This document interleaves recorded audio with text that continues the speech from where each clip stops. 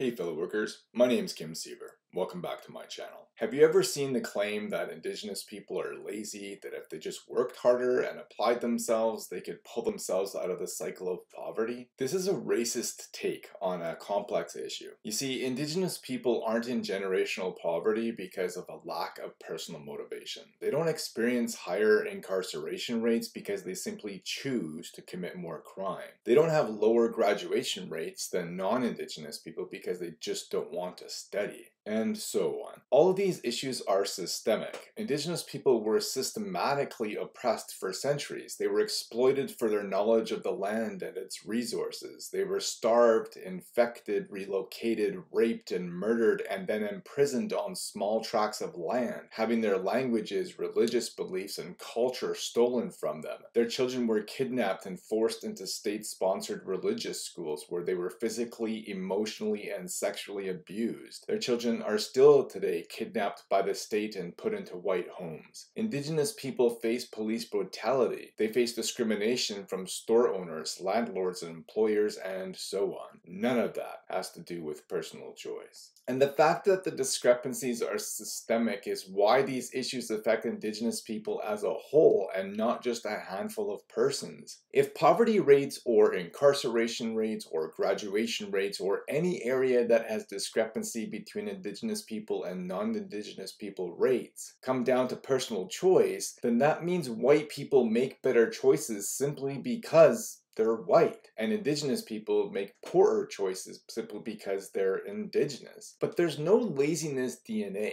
nor is there a pull up your socks DNA. To act as if there is what makes this attitude racist. Even if it did come down to personal choice, even if the solution is for Indigenous people to just choose to go to school, get a good job, and buy a nice home, this attitude also removes culpability from the system. All that must be done to escape the effects of centuries-old genocide, which still happens today, is for Indigenous people to make better choices, then that means Indigenous people end up being responsible for solving the issues created by that genocide. Except Indigenous people shouldn't be responsible for the actions of the state. The state should be. The state should be dealing with poverty among Indigenous people. The state should be dealing with police brutality. The state should be dealing with lower graduation rates. The state should be dealing with intergenerational trauma caused by residential schools and the foster system. The state should be dealing with over-incarceration, and so on. Indigenous people already have to deal with the effects of all those things. It's cruel to make them deal with solving them too.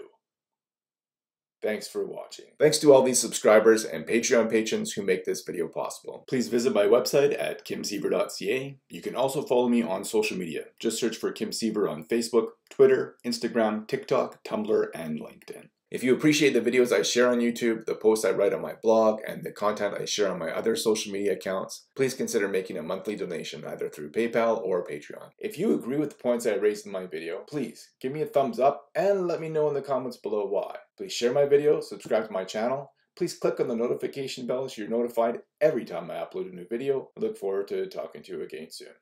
Solidarity.